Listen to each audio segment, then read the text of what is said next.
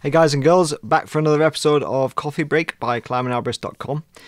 So in this episode I want to talk about fear, and this one comes up like now and again, and this one came up especially in more recent times when, first of all, when we were doing a podcast at the end of 2020 and we were all talking about being scared or scary moments while I'm climbing, that kind of thing. And another video that's just about to be released of us doing some cottonwood, just basically bringing the height down for mitigation purposes. Some huge cottonwoods, the tallest cottonwoods I've ever climbed in my life.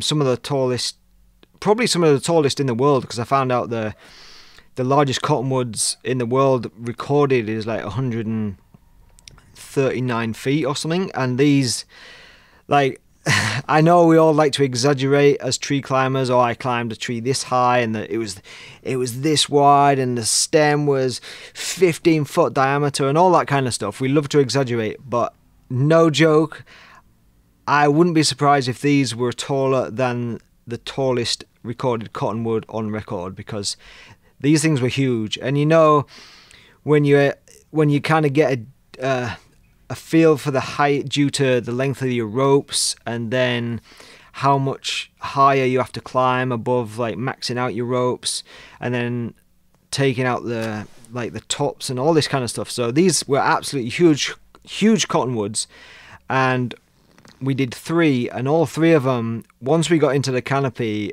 man, were we shocked in the state of the cavities and all that kind of stuff. So this brought up this topic of fear, and I really wanted to talk about this mainly for like new arborists, people just getting into the industry, like rookie climbers, people that are, have maybe done a few climbs and they're really scared, and then they're like questioning whether they've chosen the right career path, or whether it's kind of been enough to scare them out of thinking, oh, I'm never going to be any good at this, I'm too scared, all that kind of stuff. And what I would say is the majority of tree climbers probably felt exactly the same when first getting into the industry. So from personal experience, I remember the first time I ever climbed a tree, and I studied arboriculture at college for 2 years, did a 2-year course, and we used to climb every Monday. So the first Monday rolled around, and we were out there climbing and being shown, well, I mean, I'm sure it wasn't the first Monday of the entire course that we did the climbing. We probably got orientated around knot tying and all the equipment, so it was probably, like a month into the program or something.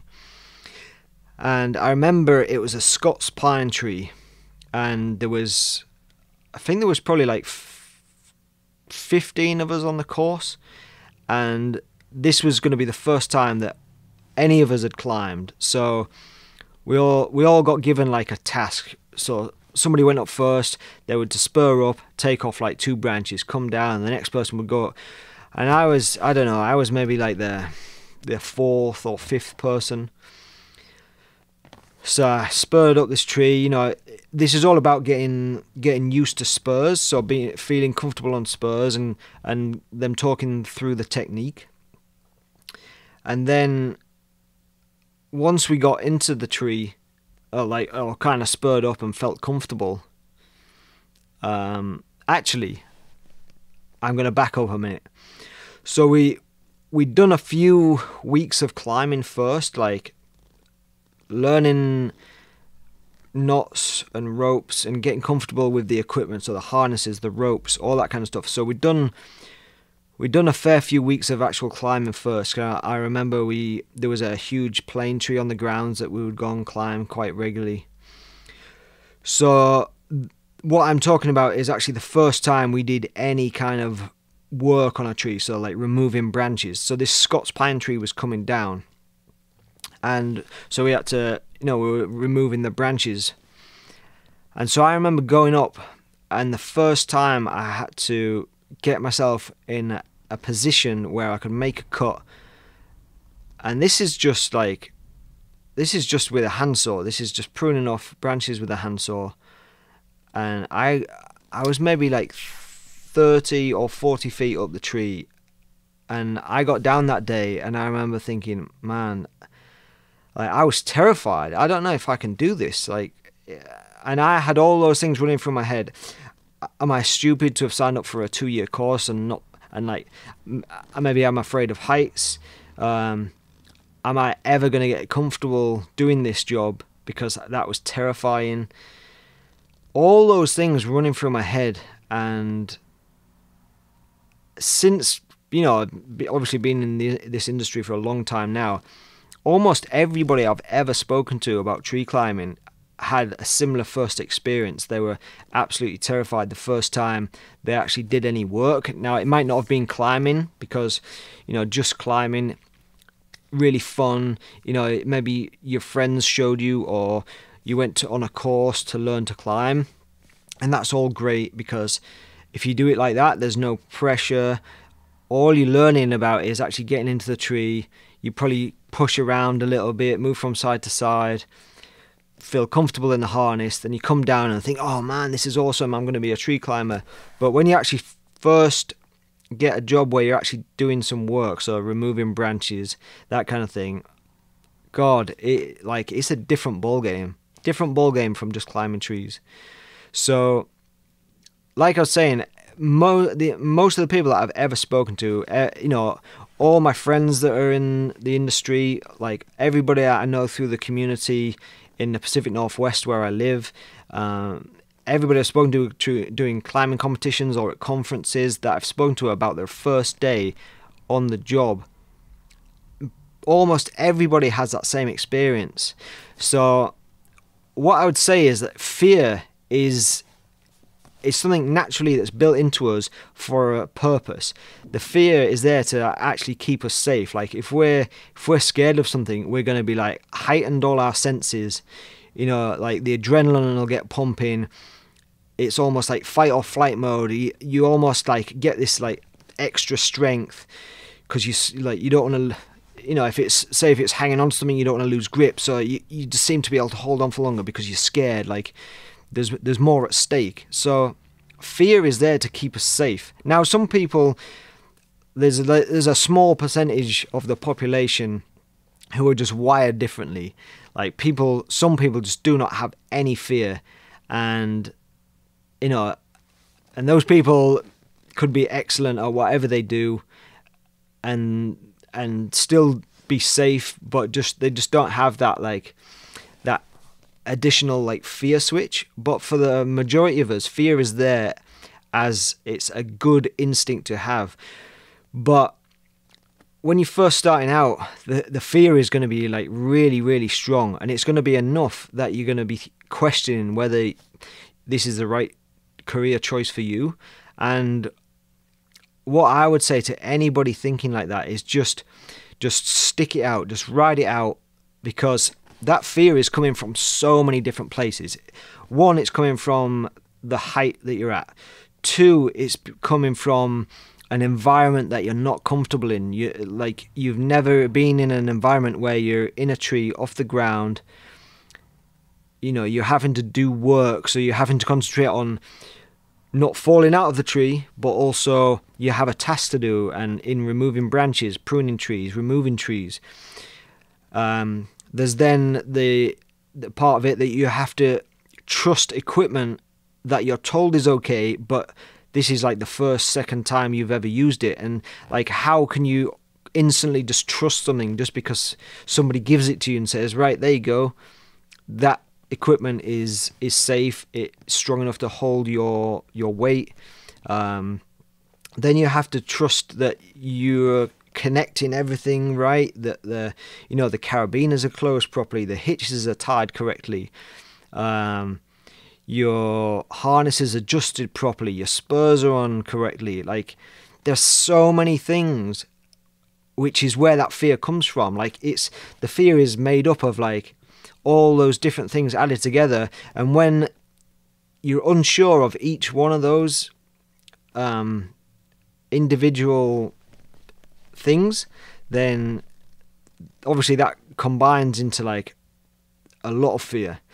Whereas once you get more comfortable with your equipment, you get more skilled at the job, so you become more comfortable in moving around a tree.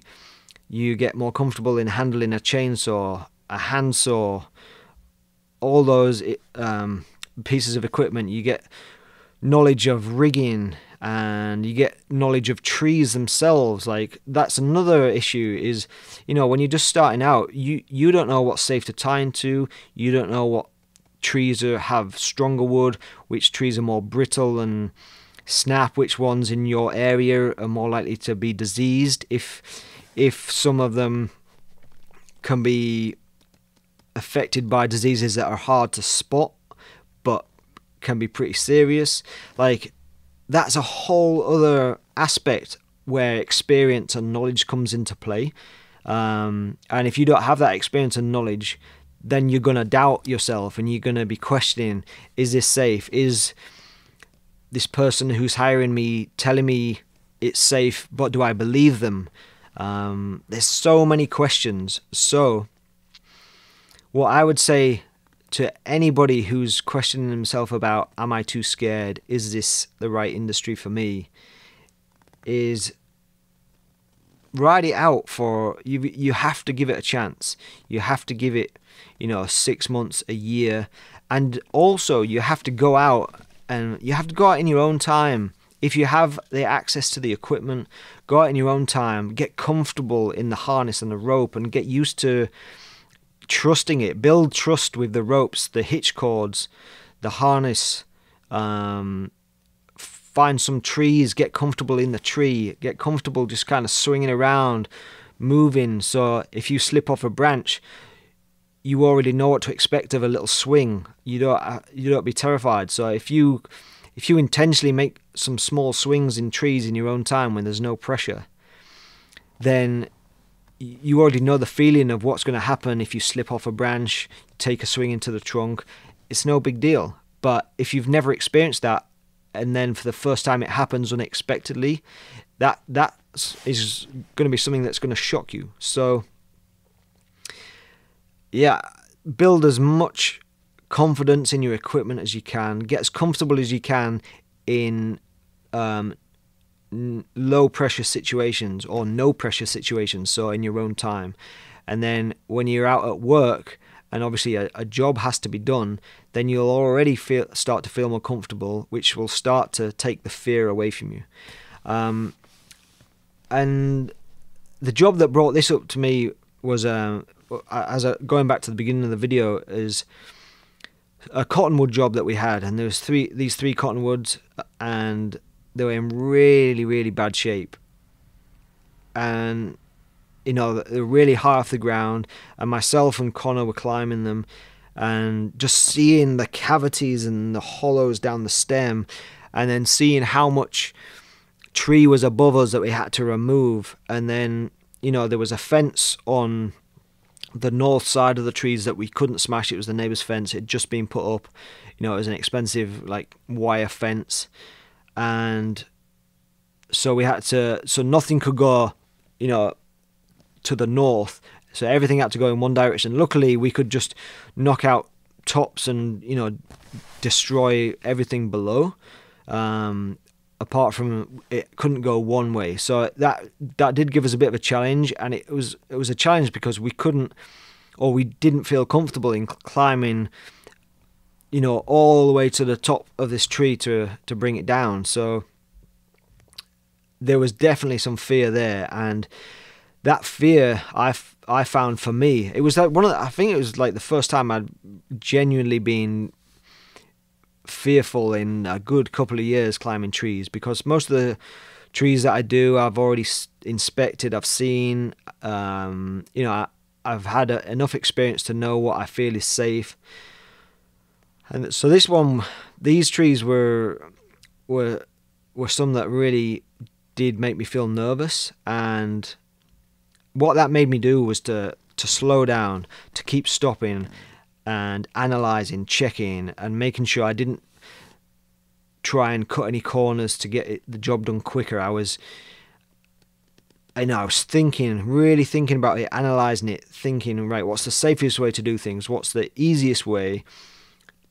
how, you know, how can we get this done where we're going to go home at the end of the day, and, you know, it's going to run smoothly. And that meant, you know, really slowing down, not letting time pressure me, not putting any pressure on the guys, Connor and Tom, because I already knew that Connor, who was in one of the trees, was feeling pretty nervous, and so I did not want to be piling on more pressure than he was already feeling. And yeah, so I actually felt like me having that fear that day on doing those cottonwoods was a really good thing, because it made me, you know, it made me think hard about the best way of doing things. It made me stop, analyze things, double check everything. You know, I used multiple ropes to make sure that I was safe.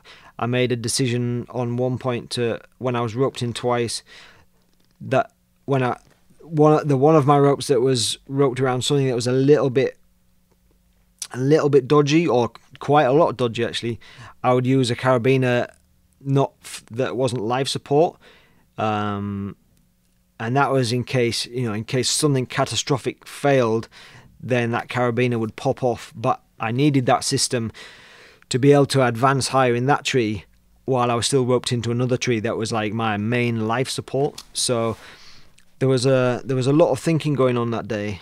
And yeah, so if you're interested in checking out that video that I'm talking about of the cottonwoods, it's the sketchy rotten cottonwoods.